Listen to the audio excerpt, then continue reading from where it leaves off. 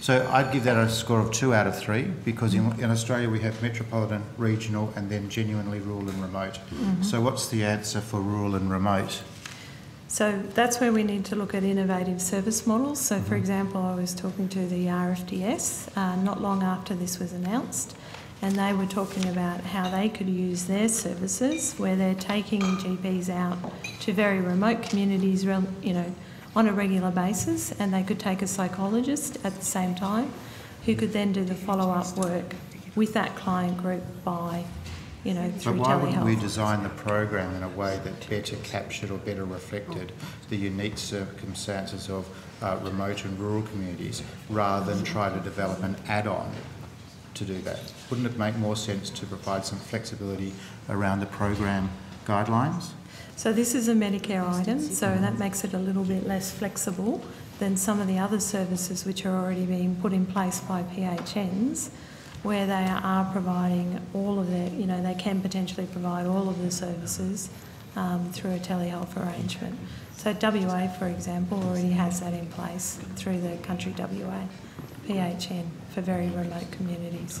So would you be open to sort of exploring some of those specific West Australian concerns that have been raised with Senator Seward and myself, that specifically putting the metropolitan and the regional aside, which specifically, the representations that have come to us specifically around the genuinely remote and rural aspects of this?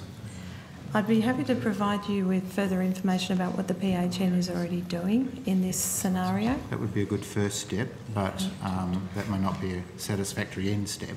And obviously we would be... Yeah, Senator, we're operating within a decision of government which has really given a big boost to access to these services to people in rural, regional and remote Australia. And I think Ms Cole has outlined some opportunities with other programs where we might be able to innovate some of our other programs to leverage them to be able to better respond to some of those in really remote locations. So we're happy to look further into that.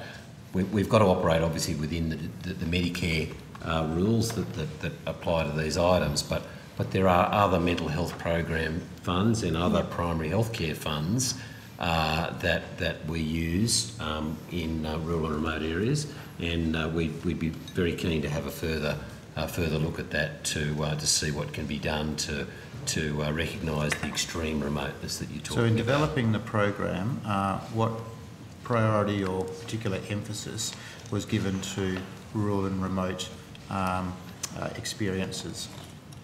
So this program was always set up to be a rural and remote program, which is why it's only those that are in modified knowledge 4 to 7 are eligible. Yeah. Well, we might take the department up on that offer. Yeah. Yep. Good.